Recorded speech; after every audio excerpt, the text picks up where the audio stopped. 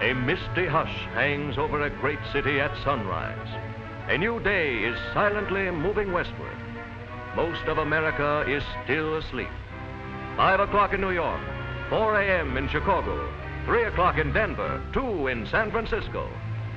But behind the quiet canyon streets, the wheels of our swift-moving civilization are turning. They never stop their endless turning. Day and night, the flow of goods and commodities must go on, night and day, for this is the bloodstream of our national life. From 30 miles away, from across the river, from 100 miles in the valley, from the railroad yards, from the docks, from 200 miles across the mountains, 300 miles, 500 miles, from the Middle West, the South, and the North, singing wheels that serve America, goods and commodities from all over America. For the city must live. The city must eat and be clothed, must work and play. And great, unending, infinitely varied are the needs of the city. The city takes, but the city also has much to give in return.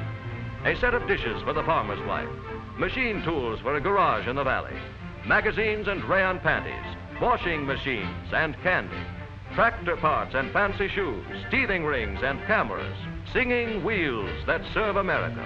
A vital, free enterprise at work. A great industry working to keep those wheels turning. An industry that speaks its own language.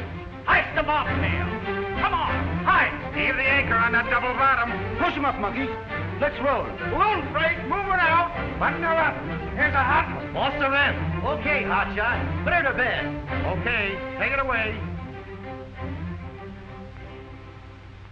We roll on the singing wheels that serve America. A tremendous, fast exchange of goods and commodities, rolling on purposeful wheels. 30 miles away, 100 miles across the mountains, most of America is still asleep, but the trucks are rolling. All day they roll, and all night. America can't wait. You want what you want when you want it. So the trucks are rolling. Rollin' trucker, keep rolling along.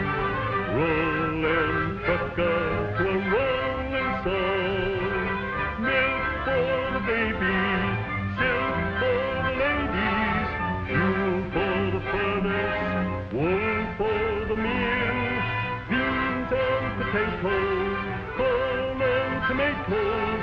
Rollin' trucker, keep rolling along. Remember the days of the Pony Express. Remember the days of yore. Oh, the deer-shaven mug and the crinoline dress and the old-fashioned country store. Remember those little red schoolhouse days, the apple, the crayon, and sleigh. Remember the time of the gas buggy days. Shucks, I'd better remember my freight. Rollin' trucker, keep rolling along. Rollin' trucker to a rolling song. Milk for the babies, silk for the ladies, fuel for the furnace, wool for the mill, beans and potatoes, corn and tomatoes. Rollin' trucker, keep rolling along. Remember the speed of the first iron horse in the good old days of yore. Oh, the overland transcontinental course, by a week or two or more. The old covered wagon was some moving van. Oh, Susanna was great. Remember the Royal 1620 mule span. Shucks, I'd better remember my freight. Down from the dairyland, gallons of milk, pasteurized, certified, and rushed to the city, sealed and delivered and ready for breakfast. Fuel for your engines, your cars, and your factories. Up from the sawmill, lumber for houses, girders for buildings, bridges and railroads, hay, feed, and grain for cattle and horses, ham on the hook, and eggs by the million. Furniture and breakfast food, circus tents and peanuts, garden truck and radio, silk socks and concrete, things to eat and things to wear. Things you want for work and play. Modern America won't wait. You want these things today. Upon the unfailing service of singing wheels is built the highest standard of living ever seen by the human race. Even in the large cities served by steel rails and waterways, trucks form the final, most important link in the vital distribution of goods and commodities. And more than 48,000 towns, cities, and villages in this country are totally dependent upon trucks for all the necessities of life. Because the trucks keep rolling, we are inclined to take them for granted, forget the service they give. But just suppose that for some malevolent reason, in every city, town, and village all across the nation, suppose the trucks miraculously disappear.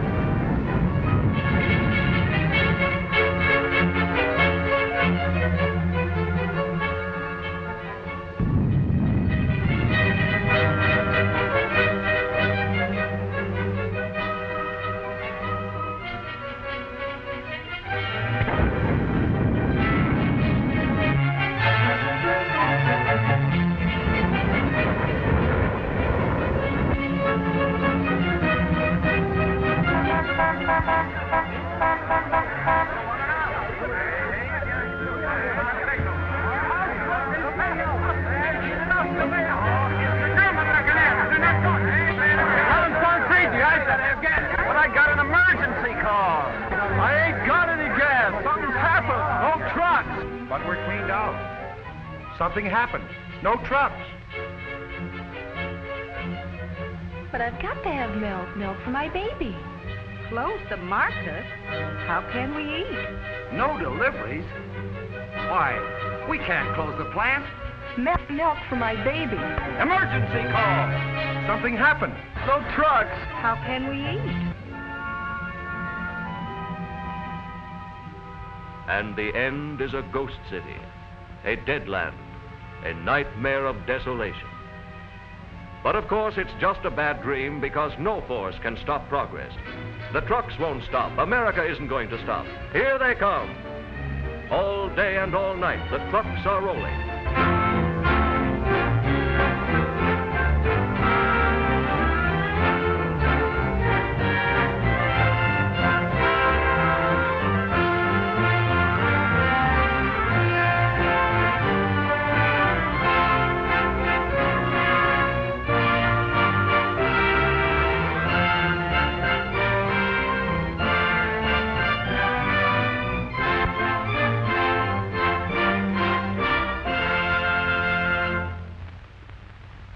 How many are 4 million people? This is just a handful, of course, just a few thousands.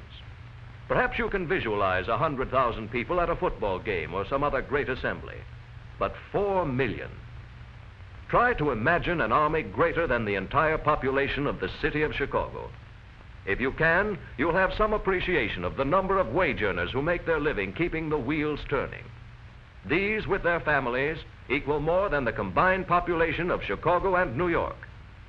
1 out of every 11 paychecks issued in the United States goes to a worker in the motor truck and allied industries to maintain their families. To make and maintain the trucks, every state contributes its treasures of raw materials. From the agricultural regions, corn and cotton, flax and soybeans. From the forests, lumber, turpentine, and rosins. From the ranges, hides and wool. From the mines, iron, copper, zinc, lead, aluminum, nickel, coal, and a score of others. Every trade, every craft, every profession is represented in the gigantic enterprise of putting America on wheels and keeping them rolling.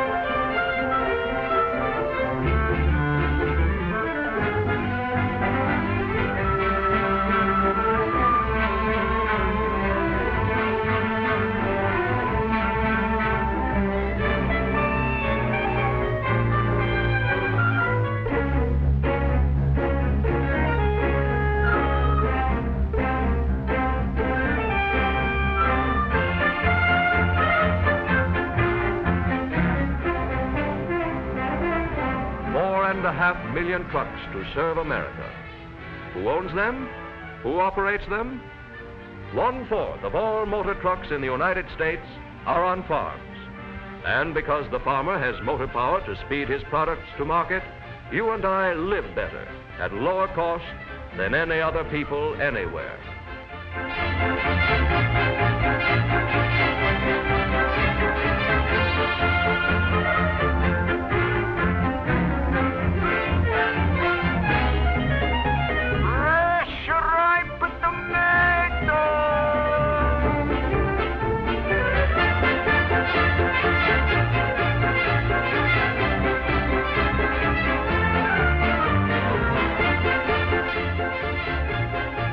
Among the large truck users are the American railroads with huge fleets to supplement their rail lines.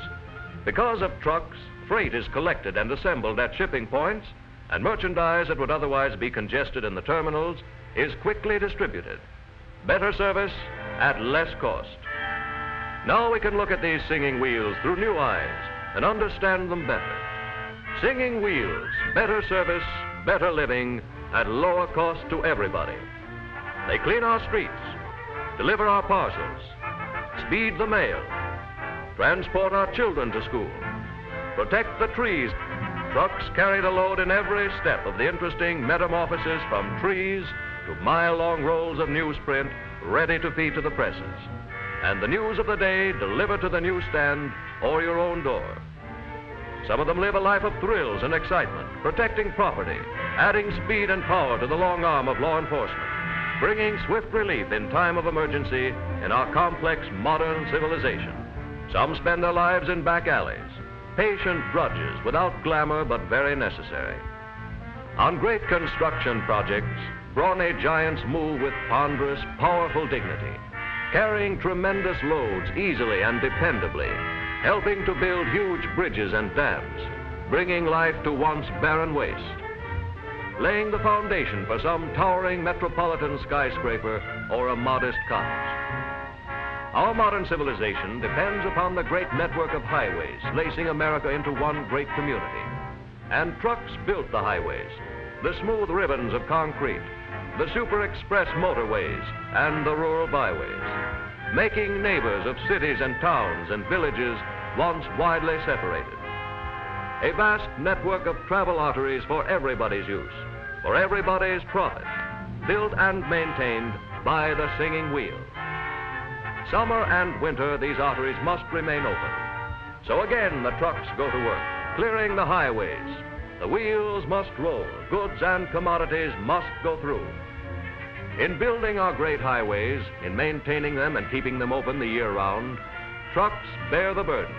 And in paying the cost of our vast arterial system, trucks also bear the burden, far more than their share. A recent report to Congress by Honorable Joseph B. Eastman, former United States Coordinator of Transportation, now Chairman of the Interstate Commerce Commission, proved that during the period from 1921 to 1937, motor vehicles as a whole, including trucks, have more than paid their full share of all highway and street costs.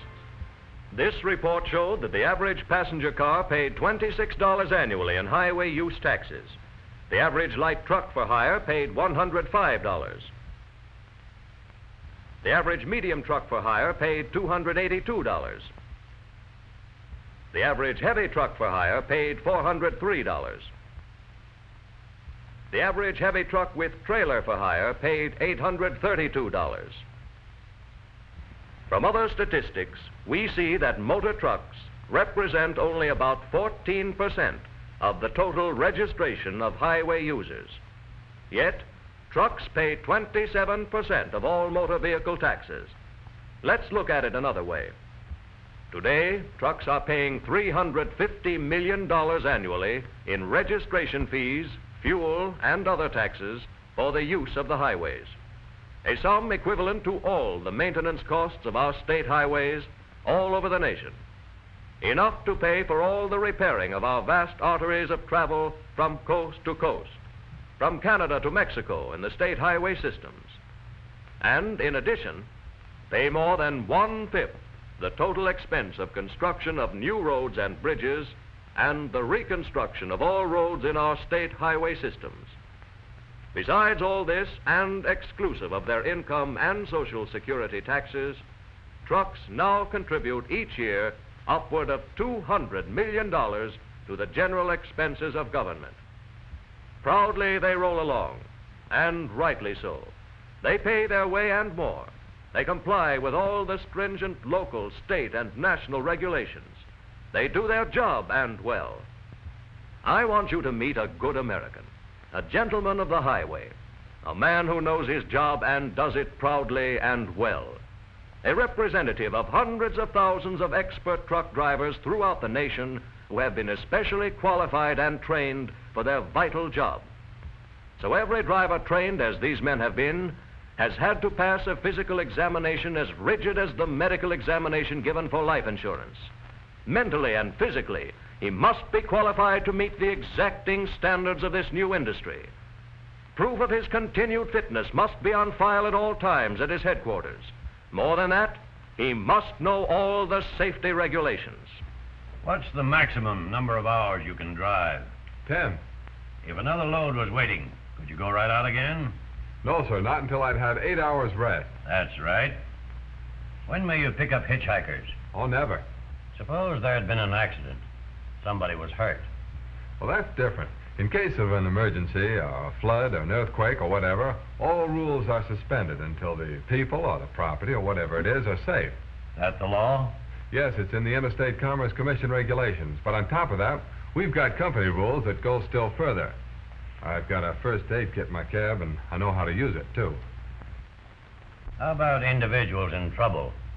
You ever help them out? Sure, why not? We're all running on the same road. I help you tonight. Tomorrow night, you may help me. For instance? Well, a couple of nights ago, I was sailing along. I was pretty well ahead of the ticket, the schedule, that is, and I was taking it easy, when I see a flashlight blinking at me from the side of the road. I figured someone in trouble was flagging me down. Sure enough, down the road a ways, I find this fancy big sedan. He'd been sticking his foot in the carburetor, I guess, driving pretty fast, that is, and straightened out a turn. Brakes weren't too good, I guess. So there he was, so I just heaved him a line and tried not to laugh at what his wife was telling him about his driving. Nothing to it. I pulled him back on the road and saved him a long walk and a long wait. And it didn't take me 5 minutes, but it'll be 5 years before he forgets what his wife told him, if she ever quits. What are the rules that regulate your driving? Well, outside of the local and state regulations, there's the interstate regulations. You know them? I'd better, or else. Every motor carrier and his employees concerned with the transportation of persons or property by any motor vehicle shall comply with the following regulations and be conversant therewith. And you better know them, that's all. All of them? Try and catch me. How often is your truck inspected? Before and after every trip, that is, in respect to the condition of the trailer connections and things like that. And, of course, there's a regular inspection of the whole driving mechanism, steering, brakes, lights, signals, the whole shooting match. Do you have any part in that? Sure, look. After every trip, I fill out one of these reports covering everything about the handling and performance of my truck. And do you actually do it? Why not? It means easier driving for me. And does your employer pay attention to this report? Sure, it's just good business. Keep your truck in tip-top shape, you get better service out of it, maintain schedules, and save money. Spend $1 a day on maintenance, save $10 tomorrow on repairs. Just one more question. How does the operating condition of your truck compare with that of the average passenger car you meet on the road? Well, let's just skip that one. I don't want to rub it in. There is your modern knight of the road, proud of his job with a record of which he may well be proud. And just as these singing wheels may be depended upon to make possible for every one of us a better life, so may they be depended upon to provide the lightning mobility of defense for our national life. In the troubled world of today, our thoughts turn to national defense, because in an emergency, time and mobility are just as vital to defense as striking power. The old system of forced marches of foot troops is now as obsolete as the old-fashioned musket. The infantry that spends its energy plodding down the road has little left for fighting. Picturesque cavalry with all its jiggling equipment is thrilling to see, but not nearly fast enough to keep pace with modern tactics. Today, in a fraction of the time that once was required to get the old-style division started, the new triangular divisions are moving, underway. With this new motorized efficiency, the trucks bear all the burdens. In the motorized army, everybody, everything rides. And these great carriers have unlimited cross-country ability. They service all our national defense needs, our Navy, our Army, and aircraft bases. Call it lightning war, call it anything you choose. It is really nothing more than efficient transportation, a science in which we are already expert. With half the trucks of all the world right here in the United States and the experience of building and operating them efficiently, we can be confident that if we must motorize and mechanize our defensive power, no nation in all the world is our equal.